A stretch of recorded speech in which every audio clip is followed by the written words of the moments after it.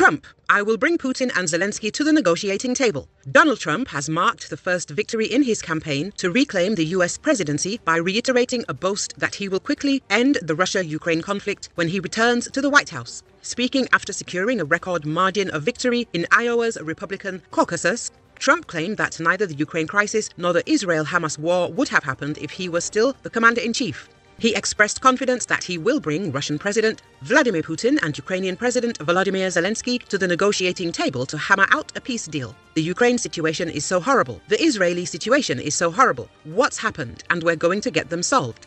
Trump told supporters in Des Moines, the Iowa capital, "We're going to get them solved very fast. I know President Putin very well. I know Zelensky well. I'm going to get them in. We're going to get it solved very quickly." Trump defeated the rest of the Republican field by around 30 percentage points in the Iowa race, more than doubling a record that had stood since 1988 and securing his status as the leading candidate to win the party's 2024 presidential nomination. He has repeatedly claimed that he will solve the Russia-Ukraine conflict within 24 hours when he returns to the White House.